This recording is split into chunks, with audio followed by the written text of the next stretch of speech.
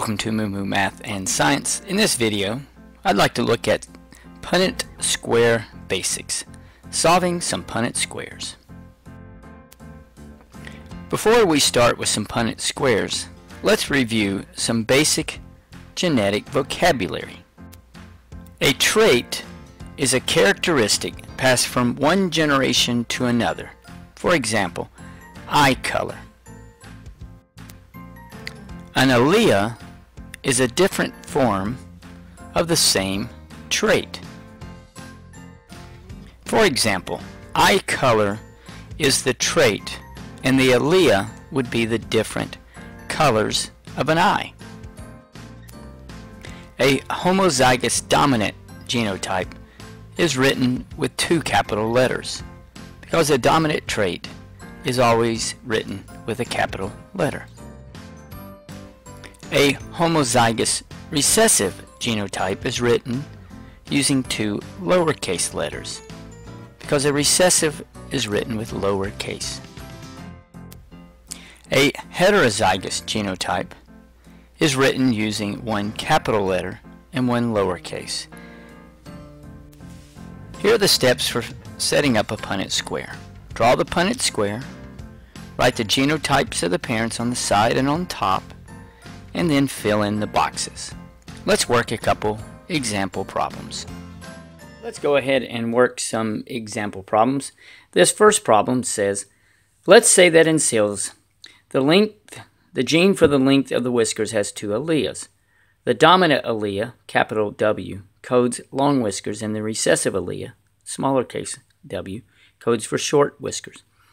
What is the probability of producing offspring that have short whiskers from a cross of 2 long whisker seals? One that is homozygous dominant and one that is heterozygous. Okay, so let's go ahead and follow the steps. And obviously we have already drawn the box. And now let's go ahead and set up the parents.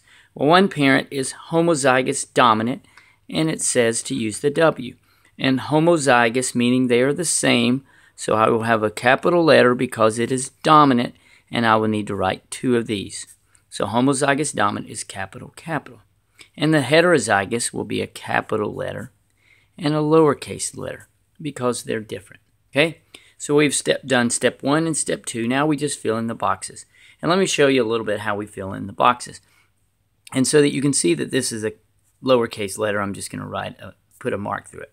So this capital letter goes here, and this one goes down to here. And on this first one, I'm going to go really slow. This next one, it goes, follow the marker, goes here, and this one goes there. And now we repeat on the bottom. We have a lowercase w, and then this w moves down here. And now this moves all the way across. And this one moves down. Okay, so now we have the box filled in. And so we have, next what we do is, the only way you will get the recessive trait is if you have 2 lowercase letters. So in this, you're going to get long whiskers, long whiskers, long whisker, and a long whisker because both of them have a capital letter. So the chances of getting long whiskers are 4 out of 4, which is 100%. And then this would be 0 out of 4, or 0%. Okay, that's our first example problem.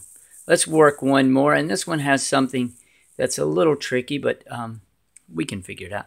It says if one parent seal is heterozygous, long whisker, and the other is short whiskered, what is the probability that the offspring will have short whiskers? In this one, let's use the letter B, okay, and lowercase b. So first, let's write out the parents. Well, heterozygous, that's pretty easy to write. We're going to have capital letter, lowercase. But now here's the question. Which one is dominant, the long or the short? Well, it told us that before, but if you didn't know that, anytime you have a heterozygous genotype, it always is the dominant trait. So we know that long whisker is dominant. And then short whiskered is going to be, the only way you're going to get short whiskers is if you write homozygous recessive. And now we fill in the boxes. Okay, this goes here. This B goes here. This B goes over here. This B goes there. This one goes down. And finally, this one goes all the way across, and this goes down. So now, in this case, we're going to get the dominant trait, because remember, anytime you have a capital letter, you get the dominant trait. So we have 1, 2 dominants, so that's 2 out of 4, or 50%. And then the recessive is going to be the same, because we have lowercase, lowercase, lowercase, lowercase, so that would be 2 out of 4, 50%. Okay? Again, in summary, anytime you see that you have heterozygous, that's always going to tell you that it is the dominant trait.